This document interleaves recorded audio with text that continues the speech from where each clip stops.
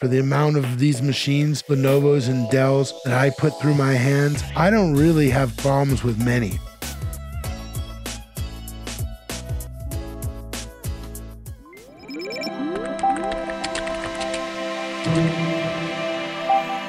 All right, here we go. Today, it's a ThinkPad. I guess you got that idea because it says ThinkPad. Box looks a little ripped up, but don't mind that. It's not an exciting box. So here we go. As always, I like to see the safety seal not open, because that way I know this is not a return. Open it on up, and it looks like what I thought was right. We just get right to the meat. There's no fancy inner box like we've seen in some of the other videos. Cool box and packaging. This is very much more straightforward. Has a piece of foam on the top that we're gonna take out, cradles your machine, and there's basically the machine. You can see it there, right? We're next gonna just grab the machine. So we'll go ahead and take that inner box out. Maybe you tuned in late because you didn't subscribe to our channel. You don't like us, you don't follow us, so you know to tune in now early and like and follow and subscribe us. So it's supposed to be a good machine. I bought this machine for client. It's an i7 processor. It's got 512 gig of hard drive. It's Lenovo's T14 Gen 2 computer. That's the model number. Is it sealed? Yep, look, another safety seal. You know me, I love these safety seals. This was ordered straight from Lenovo. It's thin, it's light. All right, let's check this thing out.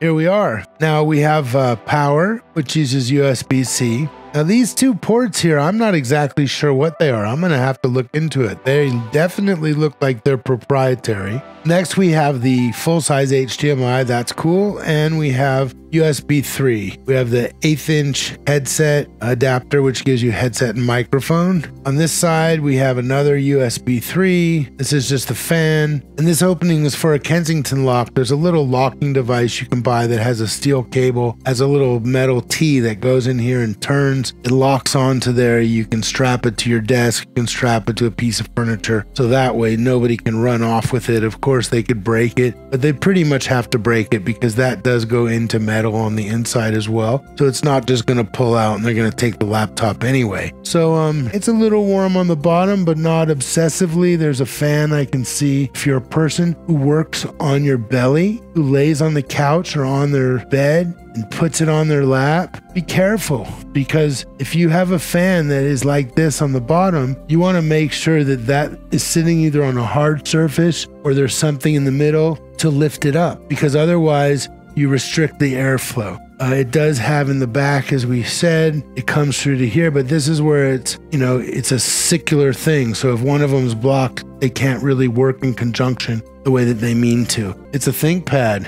Now, I actually turned this on a minute ago, and I noticed that, yes, it's a Windows 11 machine. The thing I'm not really happy about on Windows 11 is that they've done this thing where you have to connect to a network and you have to sign in using a Microsoft account. I hate that. So there is a workaround that you can do. So the command that we need to type in here, Shift F10, opens up a command prompt. I'm not going to explain exactly what this is right now, but it allows you to interact with the operating system and the computer on a basic level. On a Mac, they would call it terminal. It's the same thing, really. So we're going to type OOBE/bypass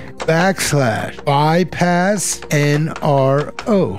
Just like that. And we're gonna hit enter. What happened? Oh, it's rebooting. That's what I'm talking about right there. By doing that, it's gonna reboot, start the initial setup all over again. It's gonna allow us to continue through without connecting to any Wi-Fi or any internet. It's gonna let us sign into the computer without having to sign in with a Microsoft account. Now keep in mind, just like your Apple ID, a Microsoft account keeps it so that if you get on another computer, your settings are all going to transfer. Your backups will be available to you. Your pictures, just like you have iCloud, all those things Microsoft has as part of that integration. So just like Apple, when you start the computer, they want you to sign into an Apple ID. But maybe I don't want to. Apple makes it easy to bypass it. You just literally skip it in the setup. Say, I don't want to do this right now. It says fine. And that's how Microsoft used to be. I don't know if you noticed before, but now I have the option, I don't have internet. So there you go. So now it's saying, connect now to quickly get started on your device. and it's telling you access a full range of apps that can help you, blah, blah, blah, blah, blah, because they want you to sign in with Microsoft. I still don't want to sign in with Microsoft. I just don't want to do it. So I'm going to say continue with limited setup. Okay, so here we go. Enter my name. Who's going to use this device? It's Big Man. It's not really. This isn't for me. As I said, I'm a consultant. I have lots of clients. This happens to be for a client. I'm not really going to set it up myself. I'm going to have one of my guys do it, but I want to show it to you. It's cool. That's another reason why, please subscribe to our channel, follow us, like us. One thing why I like to buy ThinkPads is because the warranty, they give you an option to buy an extended warranty. Many times I'm not that big of a fan of an extended warranty, but in cases like this, I am, because this is going to be used for business. With these guys, I'm buying this, I can get next business day warranty, meaning if it doesn't work today, they will be on site tomorrow at my place, my work, my house, Starbucks, anywhere you want them to, and they'll fix your computer. They'll bring parts so they can swap them, and in most cases, you'll be good that day. It's a great program. It's worth the $100, $200 extra that you might spend on a laptop like this to go ahead and get that extended warranty. I'm a big fan of next business day warranties. Here we go. We're going to do no password. A lot of these privacy settings I don't necessarily want to do. There's advertising, etc. But for right now, I'm just going to leave them. I can always go back in and change it afterwards. For the first name, this is the registration. Actually, I'm going to just hit skip and do that later as well. So now here we go. We're going to get into Windows 11 environment. Now, one thing I forgot to do, I have it set up here, but just go ahead and plug it in. While I'm doing that, if you want to check this out, I love this ruler. And I'm going to tell you, this machine is just shy of 13 inches, and front to back,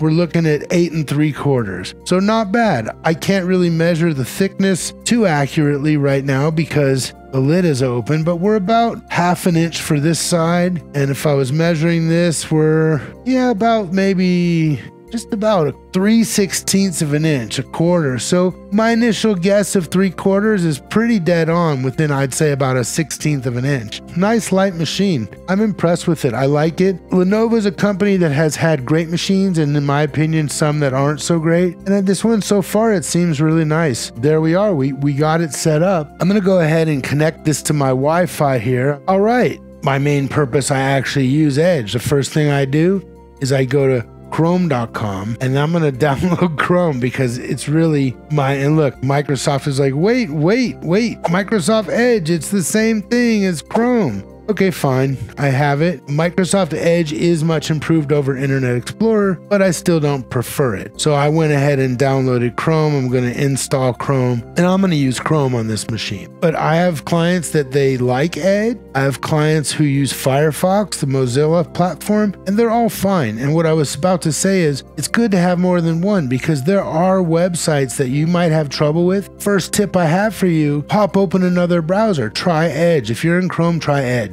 If you're in Chrome, try Firefox. If you're in Edge, try Chrome. Vice versa, you get the picture, right? They don't all work exactly the same. The security settings in them is different. So just like I was having a problem getting a download of a free tool today, I opened up Edge, which I don't like and I don't really use, and boom, like that, it was there. So that's another tip for you. We can do something simple like speed test. If we run a speed test, this is on Wi-Fi. As you can see, I'm getting a really nice Wi-Fi speed on this thing, right? I'm getting almost 600 megabit down, and I'm getting almost 700 megabit up on a Wi-Fi connection. Oh my God! Wow! That's awesome. I love that this machine can take advantage of the infrastructure that I have here, because you can have a great infrastructure, and if the computer can't handle it, it doesn't make any difference. It really makes no difference. So I love that part. There's another app that we like to use sometimes just to kind of see how the computer performs, to do some performance testing and benchmarking. So we'll go ahead and do it just to see how it is. It's called Geekbench, and it's Geekbench 6 right now. It's a free tool, probably 3-finger. Oh, look, 3-finger closed it and 3 fingers opened it back up. So that's kind of cool. I got minimize and maximize as a 3-finger swipe. I'm sure if I do 2 fingers one way, it just opened a new tab. Yeah, it's opening tabs, I think. 3 fingers is going to do something else. I'm going to be all in a lost place in a second here. Okay, let's run it. We finish and run it. Let's minimize this. Here comes this Geekbench. I'm going to say later on the upgrade. I'm going to go here and say CPU, and it's going to run a benchmark test on this machine. It'll probably take, a little bit, not too long, but we'll let it run through its course, and then there'll be another test where we can test the GPU, which is the graphical processor. And so we can tell the performance of the CPU, which is the central processing unit processor. And we can test how the performance of the graphics processor works, not only to display graphics, but sometimes computers offload some of the processing work of the graphics processor. So by having a little bit better graphics processor, not only will you get smooth, good video, but in certain cases, it might help in the case of games and things like that. Graphics, some of that gets offloaded to the graphics processor separately. So it helps to have a good, even you're like, well, I don't play games. I don't care about the graphics. You'll care about smoothness on movies, and you'll care about performance potentially in some applications. Some machines take longer than others because it's testing the processor. If the processor can perform faster and better, then guess what? This is all going to happen faster. It's actually processing. It's running processes to see how long does it take to run this type of process? How long does it take to do this? How long does it take to do this? And it's going to come back and give us combined score, and it's going to itemize the different processes that it tested to let us know, because theoretically certain of those processes being better might make more of a difference to you for what you're trying to do than the overall processor performance. Is a tricky thing. You could have a super fast processor, but for certain things that it's going to do, so-called lesser processor might still perform as well or even better for certain tasks. So that's why it goes through a whole bunch of different ones that it's telling you, oh, I'm going to test this process. I'm going to try to do this. I'm going to try to do this. I'm going to try to do this. And then the graphics one does the same thing. It does the different functions that a graphic processor would do. It tests those different functions too. Okay, here we are. It finished up. Single core processing is at 1886. Multi-core score is at 1466. From memory, I think it's pretty good. M processor max did outperform this.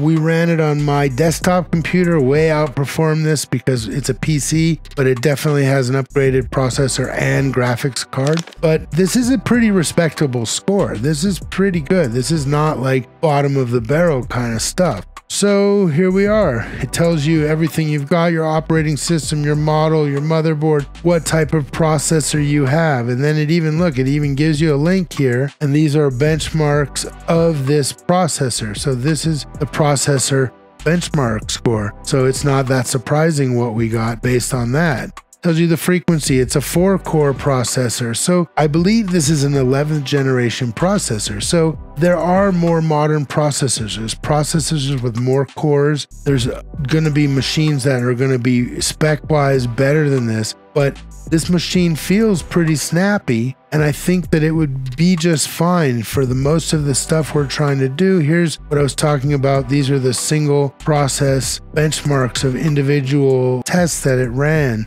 And you can see, okay, this is a little bit better. This is a little bit better. So multi-core performance. So it's testing all these things. And as you can see, in text processing, it's very low, but in asset compression, it's exceeding. It's very good.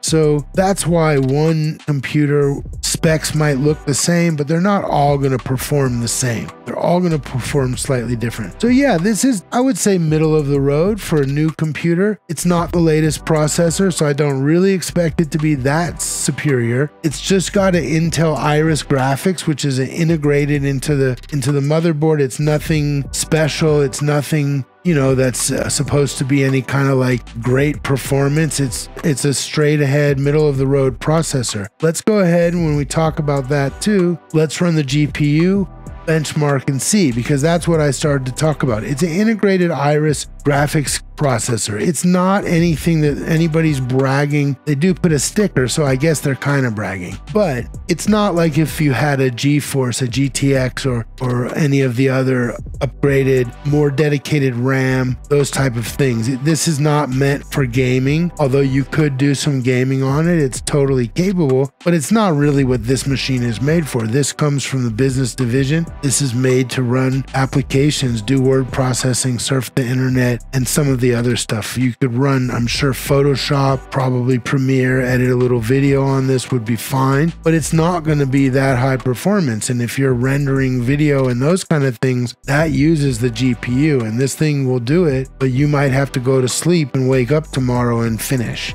So yeah, I would say good one. This Lenovo ThinkPad T14S, good solid machine. Anxious to see it in operation. Like I said, Lenovo, I think, typically makes a nice machine. I think companies like Lenovo and Dell, they go through phases where some of their machines are a little bit they're not that great. But I would say for the most part, they've been putting out some real good solid machines. And the thing I really love about both of those companies is that with their premier warranties, which are not that expensive, you're getting that next business day service. I had a desktop that they serviced 3 times. They replaced it with a machine that was better. It had better specs. It had better components. It was a better machine. They replaced it. So I like companies that stand behind their product. Even though it might be a hassle, I don't find it to have to go through that often. For the amount of these machines, Lenovo's and Dell's, that I put through my hands, I don't really have problems with many. I have problems with some, and they're always there to stand behind their stuff. So I give this machine, I like it. I'm totally satisfied with it. I got a good deal on it. It was just over $1,000. Normally it's a couple $1,000. I got it through Lenovo. It took them only like